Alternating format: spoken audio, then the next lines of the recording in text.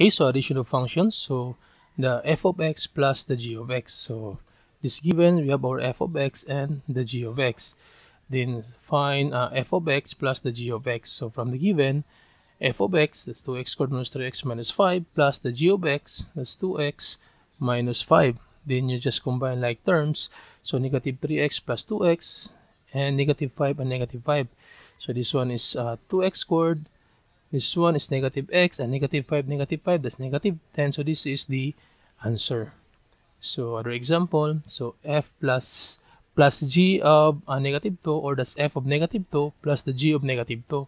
So your x now is negative 2. So you just have to substitute this value to the equations. So you have 2 times negative 2 squared minus 3 times negative 2 minus 5 plus your g of x, 2 times negative 2 then minus 5.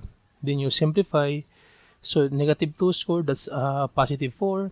Negative 3 times negative 2, it's positive 6, then minus 5. Then 2 times negative 2, that's negative 4. Then this one is negative 5.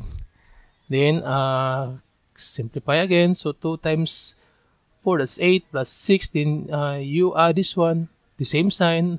So negative 5, negative 4, and negative 5, that's negative 14.